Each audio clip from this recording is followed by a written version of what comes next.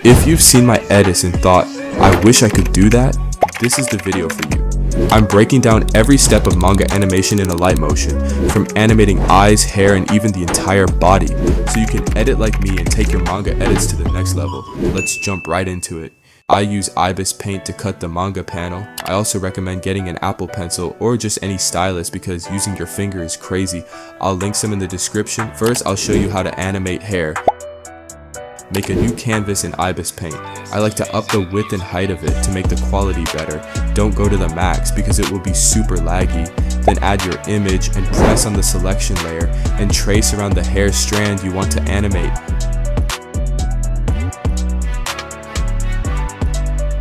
After filling it in and saving the image, and do this for all of the strands of hair.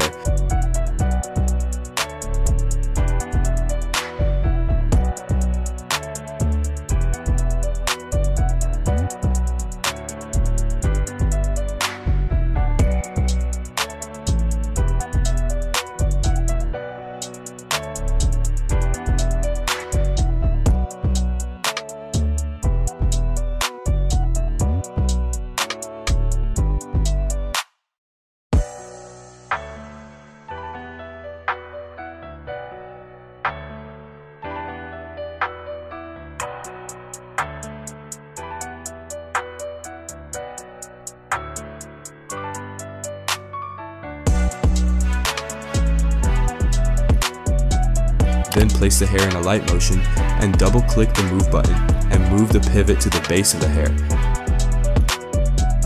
Next, add 2 keyframes to rotate the hair. I usually like to do -2 or 2.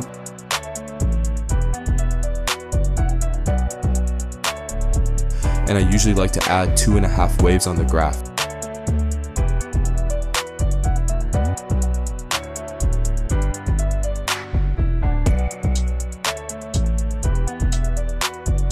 Now add a bend effect, have the origin point be at the base of the hair, then add 2 angle keyframes, and if your rotate keyframe went from negative to positive, then do the same for the bend like I did here. And for the graph on the bend, always have it half of the wave less than the rotate. So basically copy and paste the rotate graph and move the waves back a little.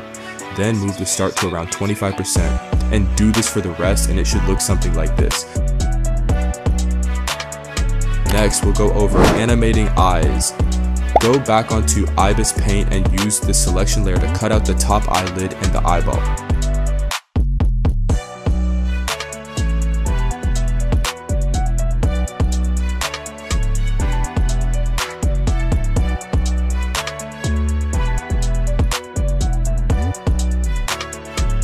Then erase the top eyelid and eyeball and redraw.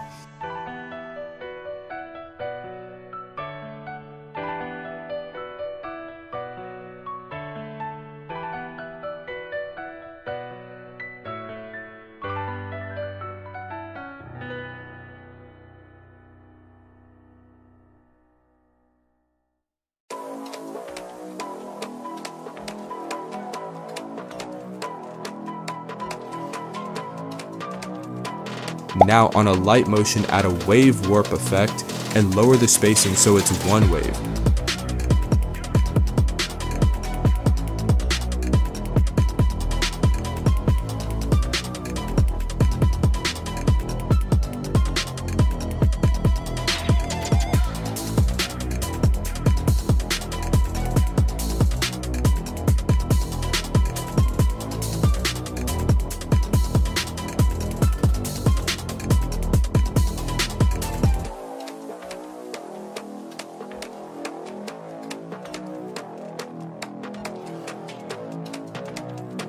Now for the eyeball, use swipe and keyframe the start percentage and angle it with the eyelid.